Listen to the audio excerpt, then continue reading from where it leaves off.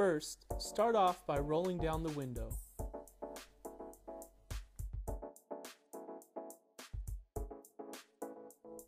Next, grab the cleaning wipe, open, and clean the areas in which the visor will be applied. Be sure the area is dry before proceeding to the next step.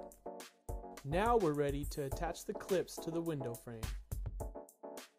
First, hold up the visor to the door frame to get an idea of where to install the clip.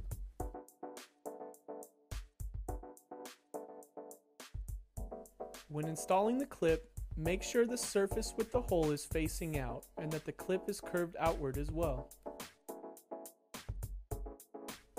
Insert the mounting clip in between the window frame and the rubber weather strip. Repeat these steps for the second clip. Now, peel back about 2 inches of each side of the adhesive strip.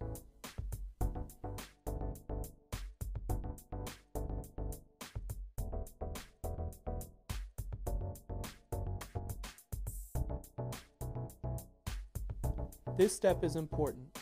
Be sure when installing this end clip that it wedges just behind the side view mirror. Remember, do not insert into the window channel and do not place on top of the side view mirror.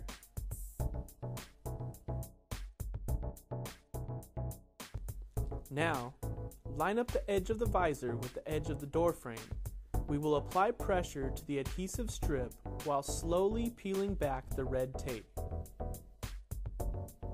Be sure to take your time with this step. Gently pull a little tape at a time while applying pressure to the area of the visor where the tape has been removed. Always grab the tape as close to the visor as possible to avoid tearing the tape. Once you have removed all the strips of tape, run your fingers around the edge to ensure a tight seal.